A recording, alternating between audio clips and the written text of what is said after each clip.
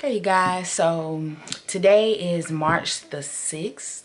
Yeah, today is March the 6th, and I just wanted to let you guys know that I am going to start a weight loss journey starting today. I've been having trouble with my weight. I've been having trouble staying motivated. So hopefully if I start a weight loss journey on this channel, you guys can watch me. You guys can encourage me and motivate me to do better and keep going along, and hopefully I can see results within the videos.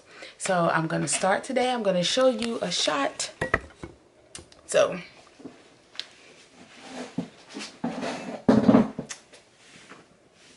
here is me now, and my sides and my back.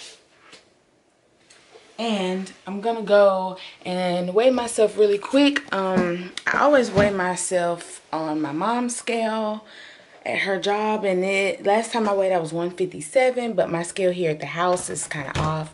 So we're gonna go by my scale here. Nikki, you in there? So let me just get this.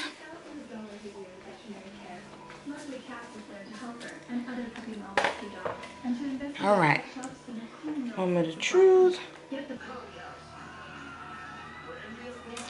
My scale here at the house says that I am